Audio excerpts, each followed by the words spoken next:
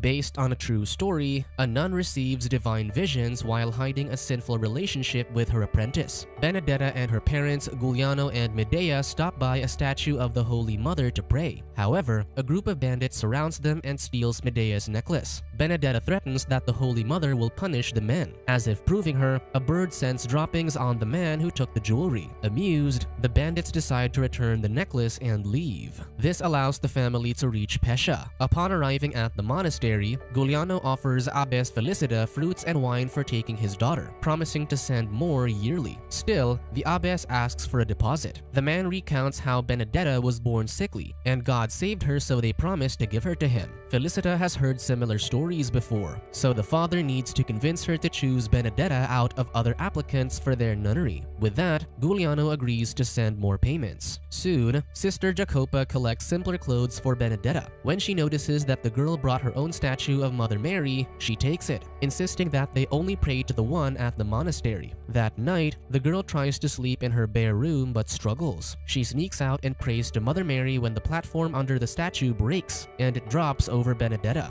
The nuns arrive to take the figure off the girl, who explains that she went to pray when the statue suddenly fell. Some call it a miracle that Benedetta is unharmed and the statue wasn't broken, but Felicita insists that miracles don't happen so often. Years later, Benedetta acts as Mary in a play in the church when she has a vision of Jesus calling her his wife. After the play, the nuns and their guests enjoy a banquet where Benedetta tells her mother that she saw Jesus and he called her his wife. Medea, however, dismisses this. As her parents are about to leave, a peasant woman runs inside the monastery and grabs Benedetta, begging to be saved. A man then arrives and pulls her away forcefully, causing the nun to fall. Because of this, Giuliano knocks the man down. Felicita stops the fight, and the desperate woman, Bartolomea, tells the abbess that she loves Christ, so they should let her stay in the monastery. The man reveals that he's her father, and they don't have money to pay for the monastery. Pitying her, Benedetta asks her parents to help, so Medea spontaneously offers to pay for Bartolomea's stay. Giuliano complains about this, but the abbess sees an opportunity and reminds the father that the rich cannot enter heaven, so she encourages him to save the woman. Convinced, Giuliano agrees and even pays Bartolomea's father to leave the woman alone. That evening, Benedetta helps Bartolomea bathe to prepare her for her new life. During this, the apprentice slips, leading the nun to awkwardly touch her. This sparks something in Benedetta, but she ignores it. She soon notices the bruises on Bartolomea's legs, so the new apprentice shares that after her mother died from the plague, her father tried to take her as his new wife. She refused, but he forced her, like how her brothers used her before. This was why she wanted to escape. Benedetta comments that beauty can sometimes be a curse, which surprises Bartolomea since she's never had a mirror to see her reflection. With this in mind, the woman approaches the nun closer to see herself in Benedetta's eyes. Just then, Sister Christina finds them, so the two head back to their rooms. Before parting ways, Bartolomea kisses her new friend.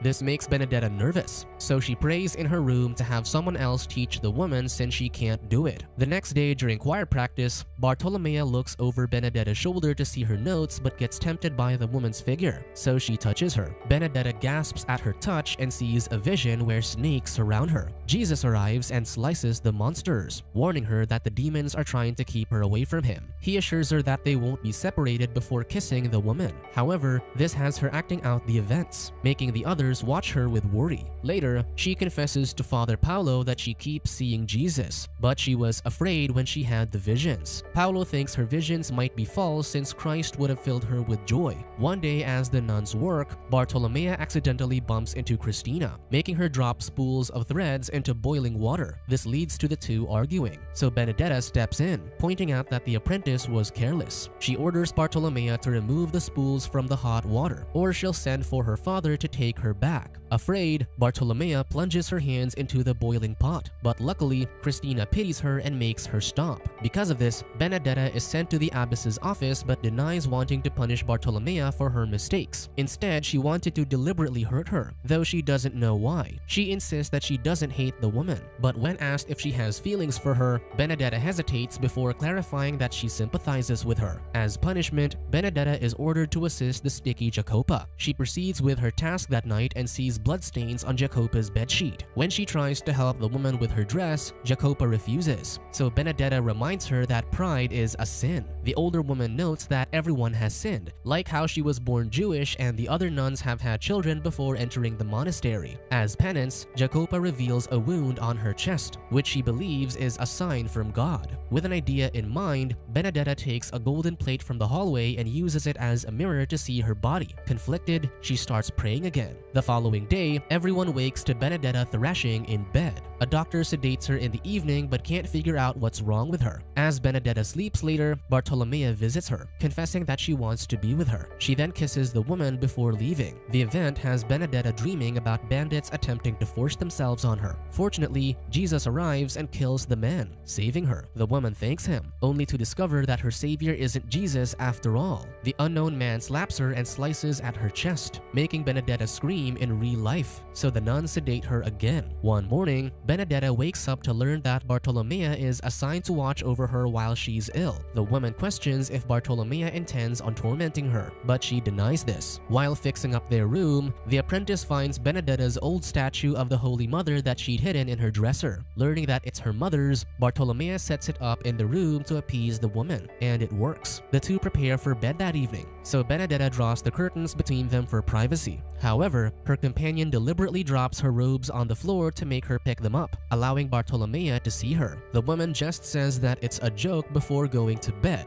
though she can't help but think of her companion's body as she goes to sleep. Later, Benedetta dreams of Jesus asking her to show herself to him. When she points out that she's not allowed to, he assures her that she shouldn't be ashamed in front of him, so she does as she's told. At his command, Benedetta reaches her hand to his, and she starts feeling pain. Bartolomea wakes up to hear her crying, and when she checks, she finds wounds on Benedetta's hands. In the morning, Benedetta presents her wounds on her hands and feet similar to Jesus Christ's. Thinking that this is a stigmata that identifies her as a holy woman, many of the nuns kneel before her, though Felicita is doubtful. She later asks the woman if she was praying when the wounds appeared, so Benedetta tells her that it happened while she was dreaming. Felicita remarks that all holy figures who received the wounds got them during prayer, but Bartolomea insists that Benedetta is telling the truth. Abbot Alfonso, the head of the monastery, is soon called to investigate Benedetta's stigmata, which won't stop bleeding. However, her forehead doesn't have marks for Jesus' crown of thorns. Still, the abbot considers believing Benedetta, much to Felicita's surprise. The two later discuss the matter in the abbess's chambers, but they're interrupted when they hear Benedetta screaming. When they check, her forehead bleeds, and she shouts in a male voice, threatening them with a plague for doubting his wife. Benedetta then collapses, and Christina steps on a broken shard, making her doubt that her wounds miraculously appeared. Learning this, Felicita warns the abbot against taking Benedetta seriously, but the man refuses to risk bringing heaven's wrath on them. Soon, Benedetta's condition spreads amongst the people, who now believe that she's a saint. Christina urges the abbess to discredit the woman, but Felicita knows that they don't have evidence to convince everyone. One night, Benedetta dreams about Jesus giving his heart to her, so she wakes Bartolomea, telling her to see it for herself. With this, Bartolomea reaches to her chest, and the woman gasps at her touch. The leaders of the monastery eventually appoint Benedetta as the new abbess of the nunnery, believing that Jesus chose her. Christine protests, saying that the nuns should choose their abbess. Alfonso asserts that this is God's will, while Felicita orders Christina to stand down, accepting her demotion. After this, Felicita gathers her belongings from the chamber but reveals a hole in the wall before leaving. Benedetta and Bartolomea arrive afterward, but before they can get comfortable, they learn that Jacopa's condition has worsened. Christina and Felicita volunteer to watch over the ill woman, and during this, the younger nun expresses her anger about the former abbess's demotion. Felicita explains that this is a ploy to get the monastery more financial backing. Christina questions, calling Felicita her mother, but the woman reminds her not to say it within the nunnery. Felicita advises her daughter to stop fighting since it will put a target on her back before leaving. Just then, Jacopa wakes from a nightmare before passing away. Thinking that this is an omen, Christina approaches Paolo and lies that she witnessed Benedetta inflicting the stigmata on herself. That evening, Benedetta teaches Bartolomea how to write when the latter uses the chance to kiss the new abbess. When she doesn't reject it, the two take their activities to bed. The next day, Paolo encourages Cristina to tell everyone what she confessed to. Hesitantly, the woman tells them that she saw Benedetta inflicting the wounds on herself. To her surprise, Felicita asserts that Cristina wasn't there when the new abbess got her wounds. Suddenly, Benedetta screams in a male voice, ordering the woman to be punished for lying. Paolo agrees, so Cristina weeps and punishes herself in front of everyone. That evening, Bartolomea shows Benedetta that she carved her old statue to use in bed.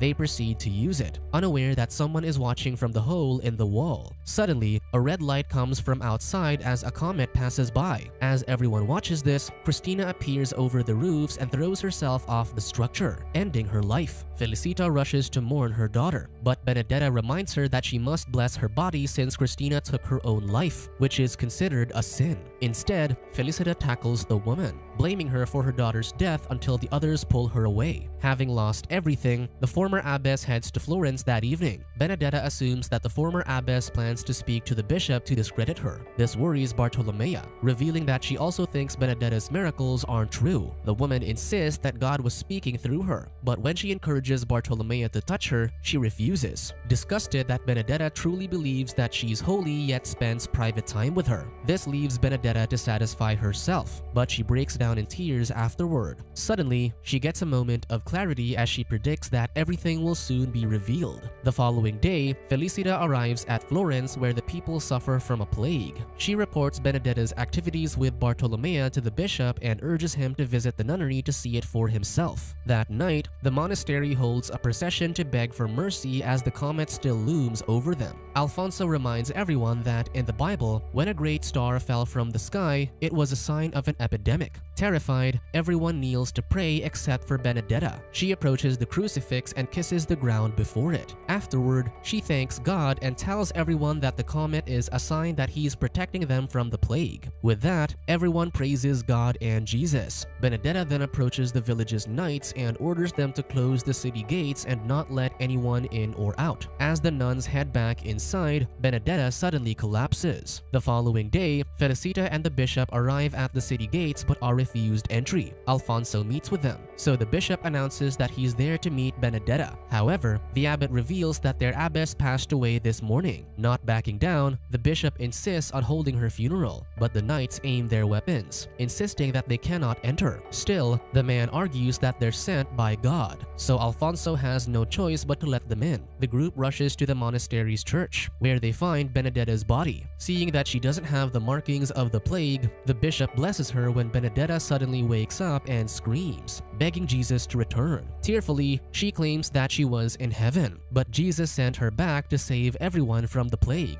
However, the bishop declares that hell awaits her and arrests her for her secret relationship. The following day, Benedetta stands trial, and Felicita testifies that she's seen the abbess sharing her bed with Bartolomea. She reveals that she witnessed this through a secret hole in the room, and Alfonso points out that spying is also a sin. He believes that Felicita is spouting accusations out of jealousy, but the bishop reveals that the woman's testimony isn't their only evidence against the abbess. He calls on Bartolomea to question her, and she denies the accusations, even when Felicita recounts how the woman carved a statue to satisfy Benedetta. This shocks the others, while the bishop calls their actions blasphemous and deserves the death penalty. Still, he gives Bartolomea a chance to save her soul by confessing, but the woman asserts that the allegations aren't true. Because of this, the bishop and his men drag Bartolomea to the dungeon to torture the confession out of her. The abbess is soon called to speak to the bishop next. Noticing him massaging his feet, she offers to wash and massage them for him, though he wonders if she's seducing him. The woman returns the question, wondering how he'd be familiar with such actions. Just then, she notices something on his leg but doesn't tell him. Suddenly, the bishop's men arrive, bringing a wounded Bartolomea. Benedetta rushes to embrace the woman, but Bartolomea pushes her aside, revealing that she is already confessed to their relationship. She yells at the abbess, accusing her of seducing her to sin.